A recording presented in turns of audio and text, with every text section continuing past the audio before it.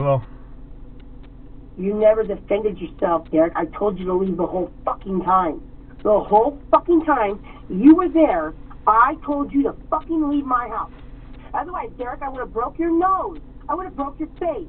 I choked you out at some point, and everything else was restraining you. Mom told you to leave. I told you to leave. I told you not to eat. I didn't do shit for you to come there. You said, I don't give a fuck if your kids are there. I'm coming there to cause a scene. Did you not? Even though all I said to you was, Derek, I don't have money now and you know it. Derek, I'll pay you when I get paid next week. Derek, knock it off. I have no one to call. I don't have money. I'll pay you in a week.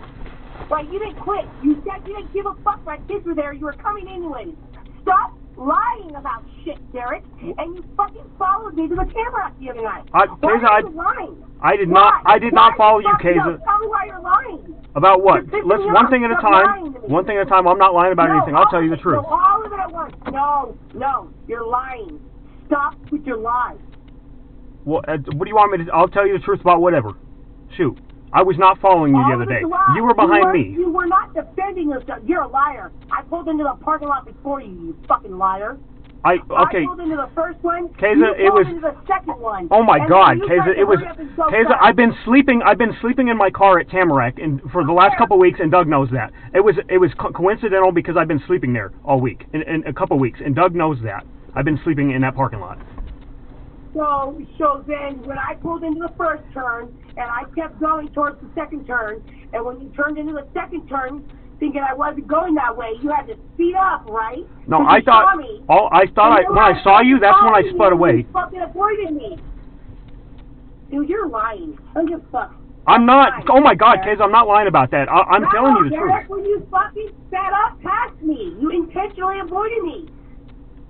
I was flying in the parking lot. I sleep all the way in the back. I swear to, oh my God, on my mother's life, Kaza, on my mother's life, it was coincidence. On my mother's life.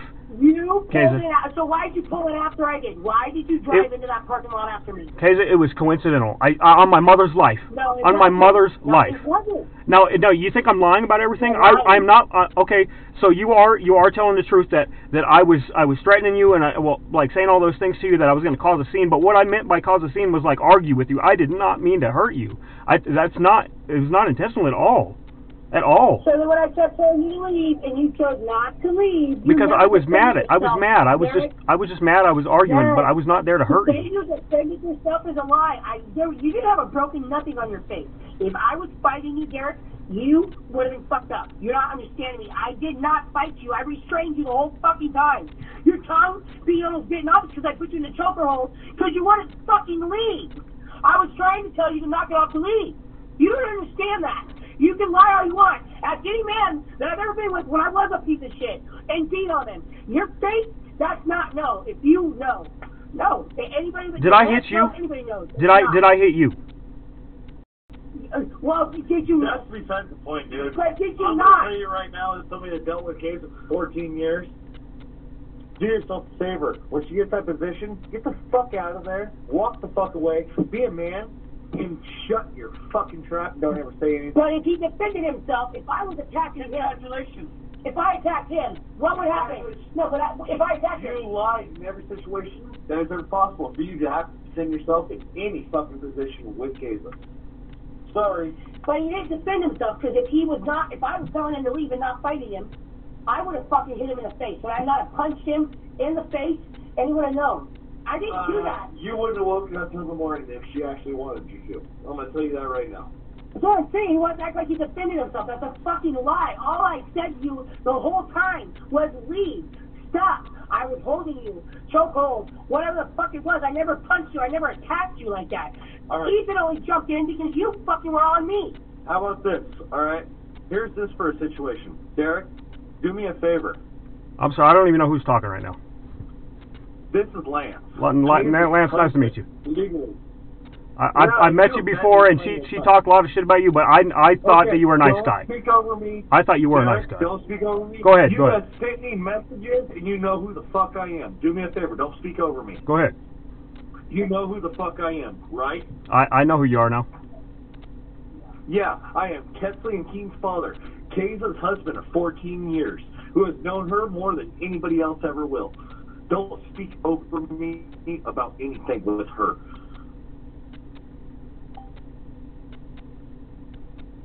And I will fucking take care of everything you need to.